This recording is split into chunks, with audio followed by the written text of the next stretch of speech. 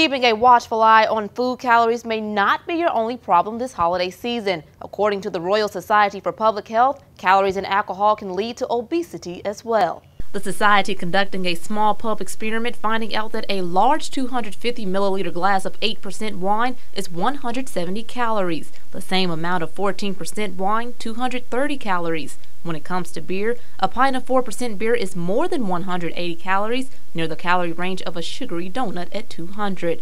4 pints of that same percent of beer equating of 2.5 burgers and 73 minutes of running. All are shocking statistics health officials say most people are highly unaware of. You generally want to aim for a standard size serving of wine, a regular beer with sort of a regular alcohol level, or a shot of liquor. And that's going to be around 100 and 150 calories. So at least you know then what you're getting.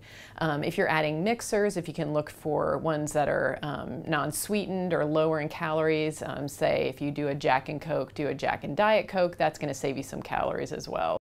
Public health doctors say calorie content labels are a way to become more aware of the calories in alcohol. Right now, that idea is being pushed in the United Kingdom. However, experts say the labels could be helpful nationwide by reducing both the waistline and alcohol consumption. At one point, the drinks industry was looking into the idea, but said labeling drinks to inform consumers of the amount of alcohol in them was more important.